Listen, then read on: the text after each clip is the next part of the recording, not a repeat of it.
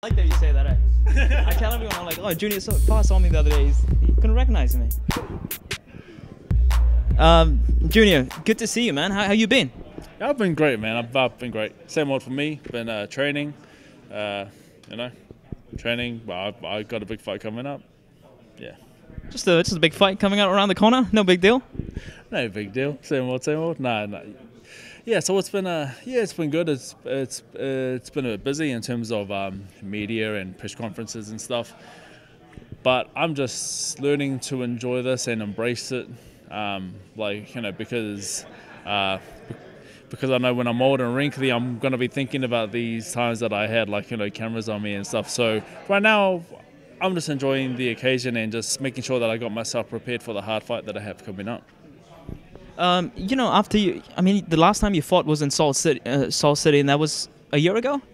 You haven't fought in a while, so did you stay, active during the pandemic, like during the lockdown, or how was that whole thing?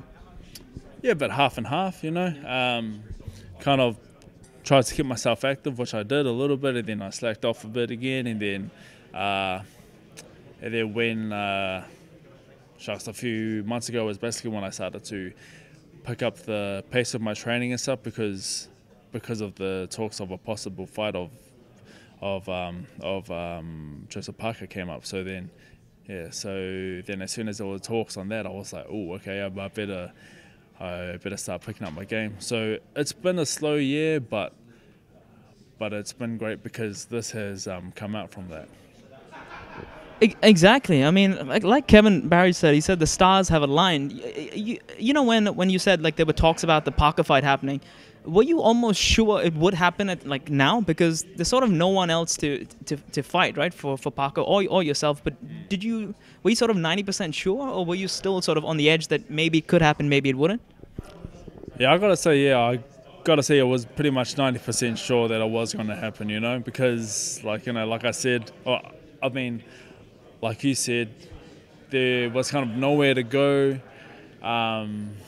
We can't really fight overseas, and then if we were going to bring in someone from overseas, it'll cost so much money. So, and plus I don't think they will be able to get into the country anyway.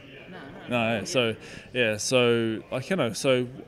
with all those factors, pretty much meant that me and Joseph Parker were definitely going to fight. So as soon as the talk started happening was basically when I made the switch that pretty much this fight is 90%. Yeah. So, obviously you and Joseph have the amateur rivalry. So you won Joseph, can you break down the 4 fights that have taken place? I think you won the first one.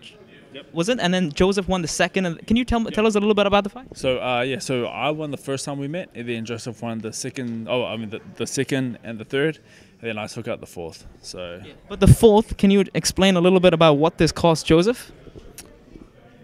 So the last time we faced was in Canberra. So this was for the qualifications for the Olympic Games, and we got each other up on the first draw. So that was the last time that we faced, and that meant that he couldn't go to the Olympics. So yeah. So there is some rivalry, right? In a way, do you think he holds that he holds that against you? I don't know. I'm not too sure. I don't think so, because he didn't really get to go through with that tournament that I kind of beat him at, but at the same time he's an ex-world champion in the professional ranks. So do I think he holds that against me? I don't know. I don't think so. I don't think he does. I think he's moved on, but but that doesn't change the fact that that I have to bring the best version of myself, come December 12th. Like Joseph, he's a superstar in this fight. Like, he's former world champion. He's defended the belt twice.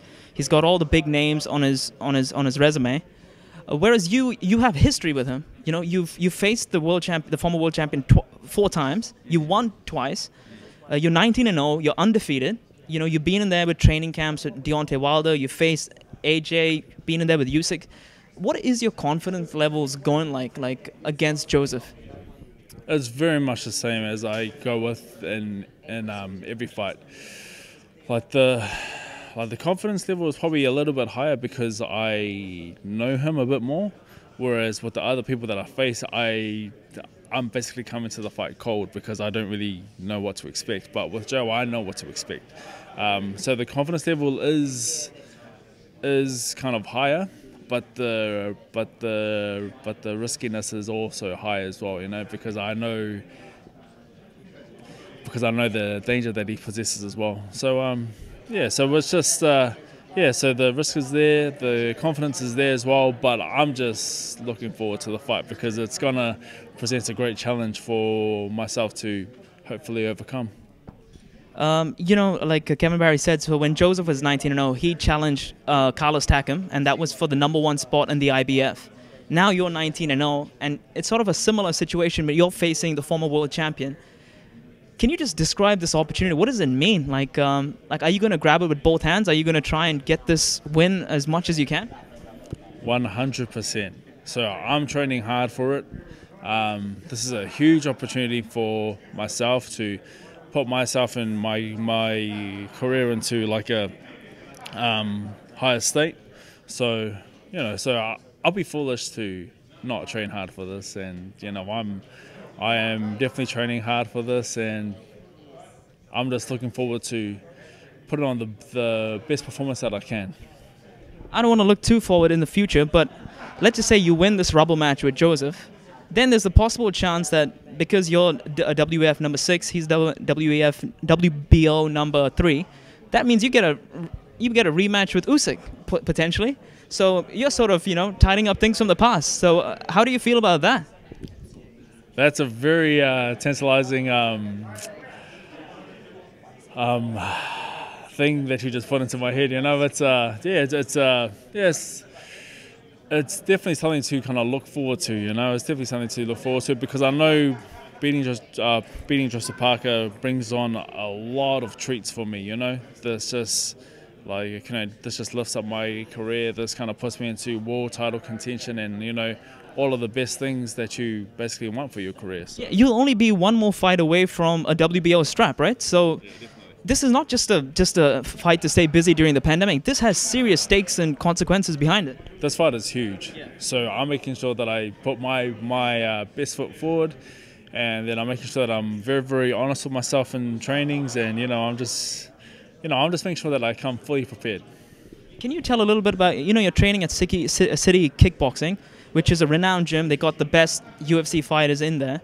What has that been like with Izzy and like do they stick in their own lane, or like I know that Israel invited you to his camp. Was that a cool experience to go and see what the cameras and the lights behind him? Did you learn much from that?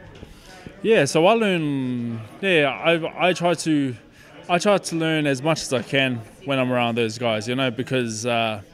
Because they have to deal with a lot of media, a lot of pressure as well, and they're still expected to perform at a great level. So with us at the gym, I think we're very, very lucky because we get to see those guys at their highest and their lowest. So so kind of watching them and the way that they can push themselves into training really is inspiring for the fighters like myself and a lot of other boys coming up. So yeah, so watching them is just inspiring. To me, dude, this fight is like a dream. There's the amateur rivalry you've had. You've faced each other in the past. Plus, you're the pride of Tonga. You've held the flag at the 2010 the games. Joseph is like his favorite son of Samoa. This has the whole. It's a perfect fight. Tell people what to expect on December, not 11th, December 12th. They are going to.